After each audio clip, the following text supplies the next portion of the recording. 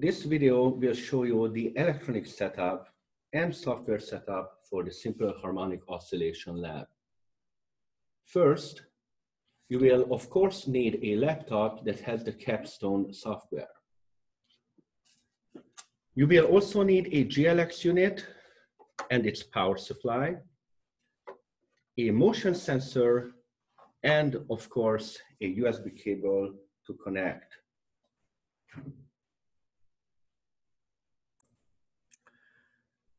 When you connect the GLX to the power supply, it should already come on by itself.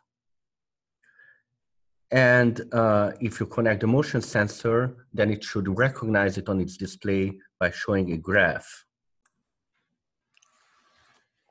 When you open the PASCO software, if it's version 2.0, then click on Classic Templates and then check the first one. Add 2 columns using this button in this corner and set up the table as time, position, velocity, and acceleration. In the graph, select position on the vertical axis and it should recognize time in the horizontal axis. You will also need to go to data summary and under motion sensor, click on position, properties, and change the numerical format to 3 decimal places. This is very important to get measurements down to the millimeter accuracy.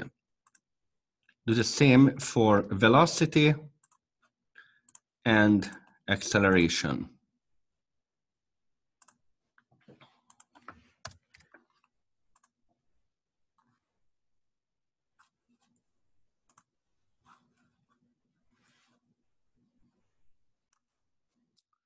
Mount the motion sensor on the lower scaffolding right underneath the hanging weight.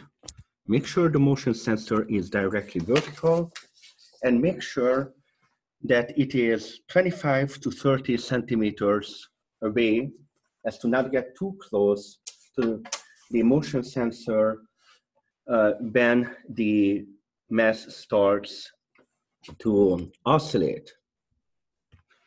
To start any oscillation of the mass, make sure you do it from underneath, gently pushing up a few centimeters and then just letting it go. You do not need to count down to drop, as the mass will oscillate for quite a while on its own.